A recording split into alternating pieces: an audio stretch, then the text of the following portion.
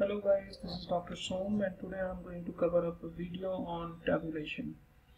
So why do we do tabulation? Because tabulation is a very handy tool which gives you a bird's eye view on the whole data set. Probably in the gender list, if I see here in this particular data set I have gender and their education listed against it.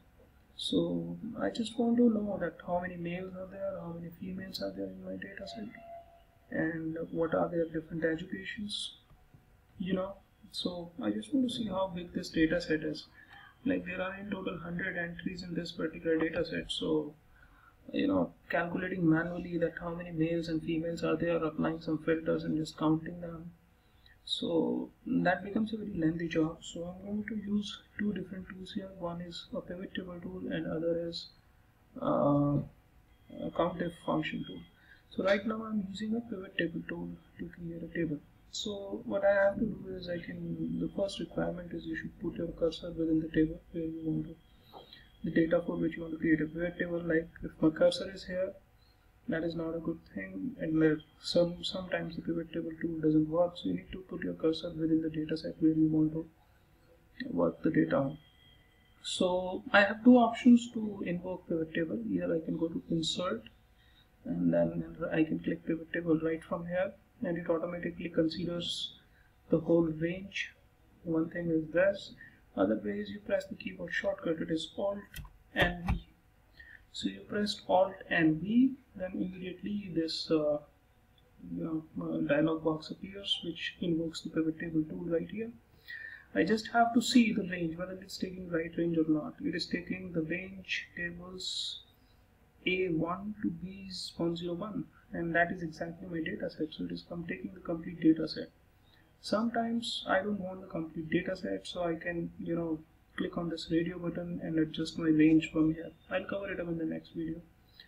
I can use an external data source right here if my data is on some external hard drive, or perhaps on a central server, or perhaps I want to pick it up online from somewhere. Now where I want to place my output, either I can put it on new worksheet or I can put it on existing worksheet. Generally, if there is a lot of data on your existing worksheet and there is no space to put up the pivot table, then you should use new worksheet option. But right now on this worksheet I can see there is a lot of space available, so I'm going to click on existing worksheet. Then immediately it asks me for a location, a destination where I want to put my pivot table or dump my pivot table. So I click on this radio button, click here. Let's say I want to put up my table in D2 cell, and I click OK, and I say OK. Then immediately I get this kind of window right here. So this is kind of crafting pane where I'm going to craft my pivot table, and these are the field names. Suppose I just want to know, first thing I want to know is how many males and females are there in the data. So I hold my gender by using my left click mouse button, holding my left mouse click, drag and drop it to rows. So immediately you can see the two names appear here, female and male, the two field names in fact.